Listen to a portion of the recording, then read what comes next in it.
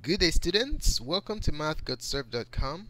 In this clip, we're going to be going over how to determine the quadrant an angle lies in. Alright, so the instructions for the problem we're going to be doing are as follows. We are to state the quadrant that theta lies in with the given conditions. Okay, so the conditions that we're looking at are as follows for problem 1. Let's say we have sine of theta is less than 0 and cosine of theta is greater than 0. So with this condition, where does theta lie? What quadrant does it lie in?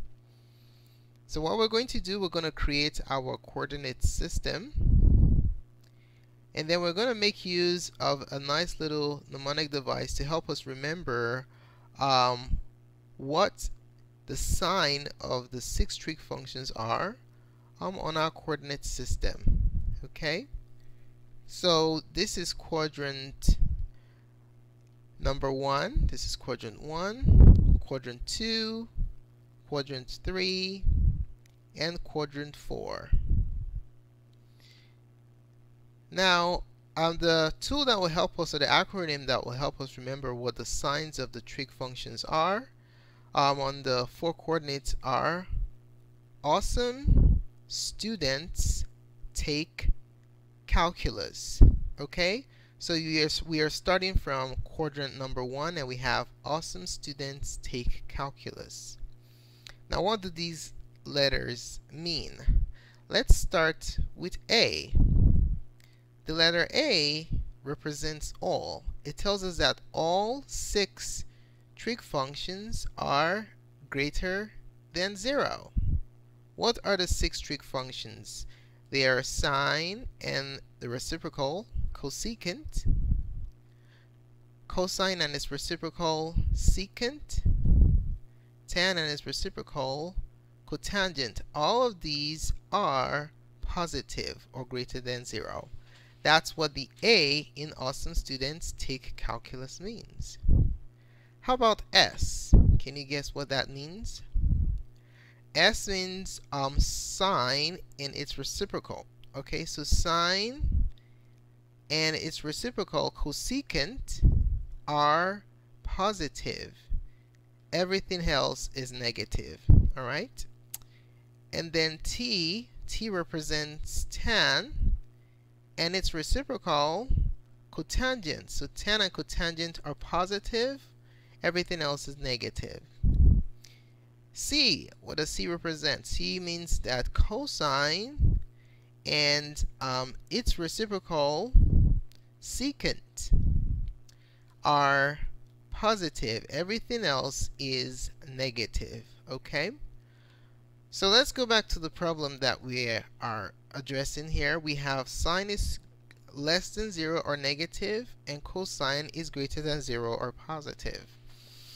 So what we're going to do, let's take a look at what the signs of sine and cosine are in each quadrant, and then we can determine the correct quadrant that theta lies in.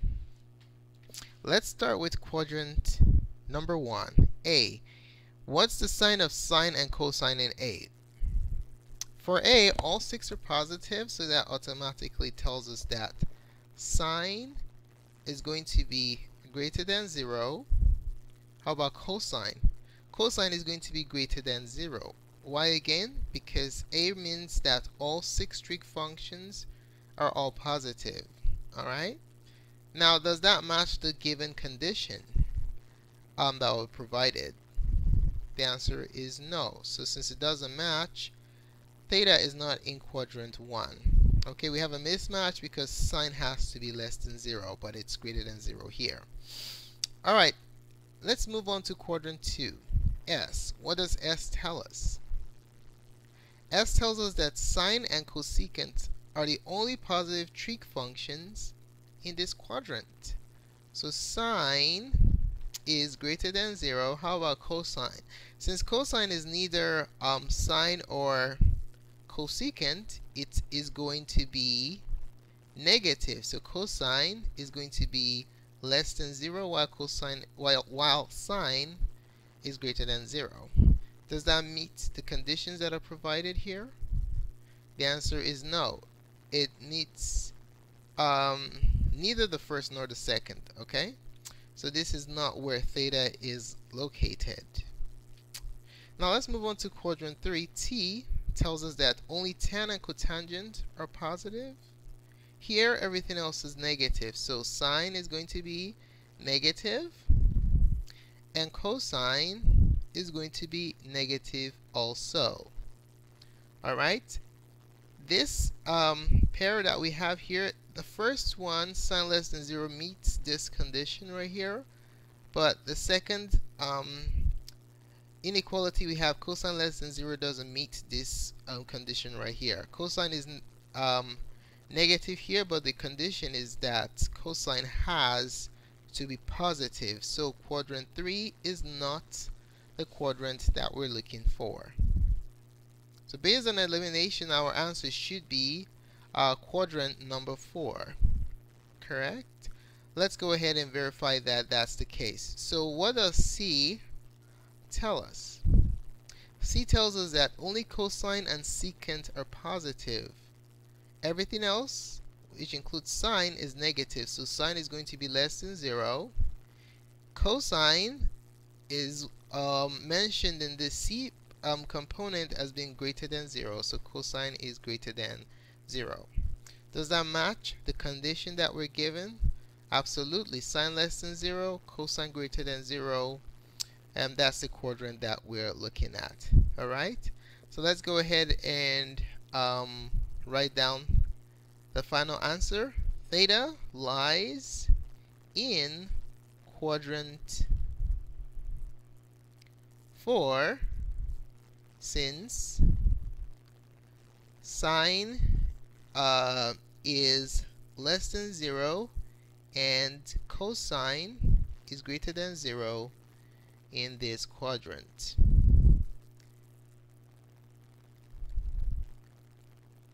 Okay? Okay, now let's take a look at question number 2.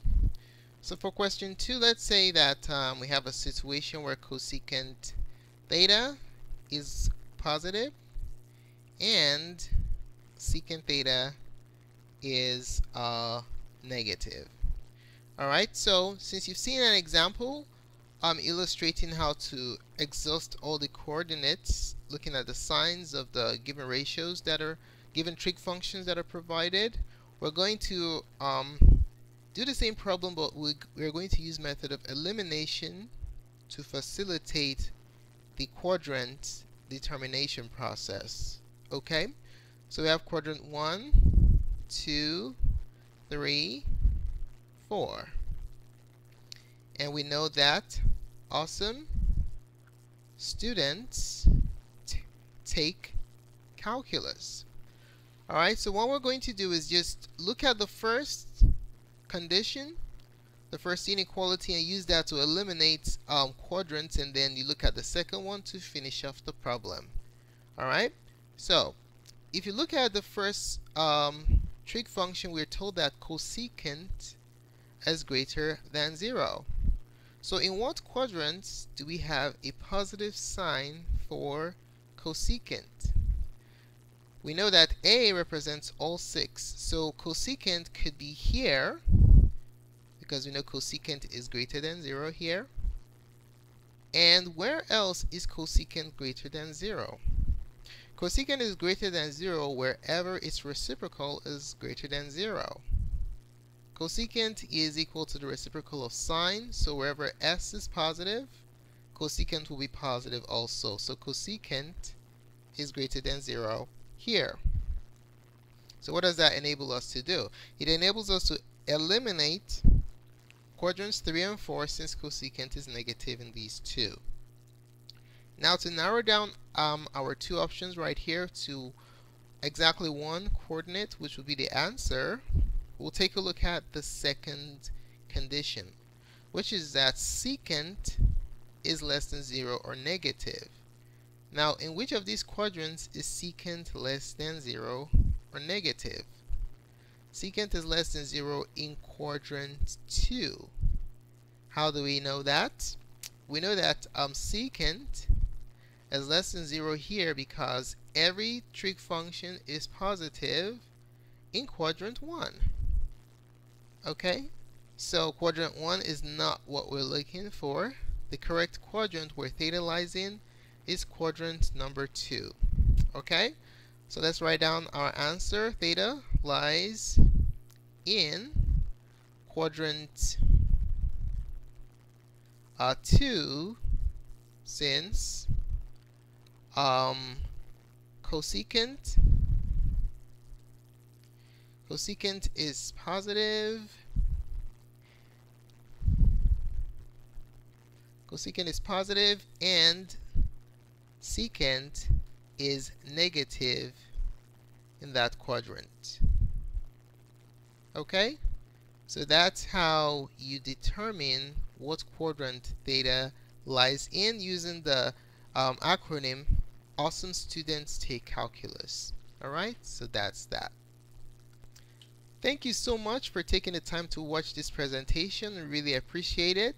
If you found the contents of this tutorial helpful in your study of trig functions, do give us a thumbs up. Your positive feedback is very valuable to us.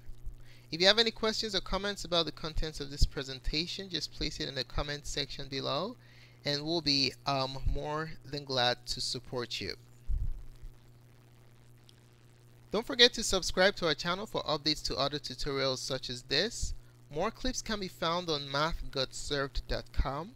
Thanks again for watching and have a wonderful day. Goodbye.